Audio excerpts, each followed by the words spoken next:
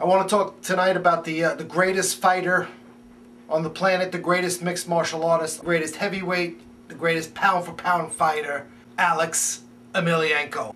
Now I know what you're saying. Wait a minute! I saw Aleks Emelianenko lose! I saw Josh Barnett kick his ass! He just lost to Verdum! He looked like shit!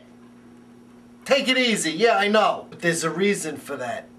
Alright, Aleks has a lot on his mind. Here's something you didn't know about Aleks. He did 22 years hard labor in a Siberian prison for killing a baby with a sickle! And then, as a grim reminder, they tattooed a picture of his crime on his back.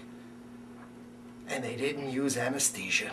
So yeah, Aleks loses now and then, but when he's right, he's #1, baby. He's #1. Peace.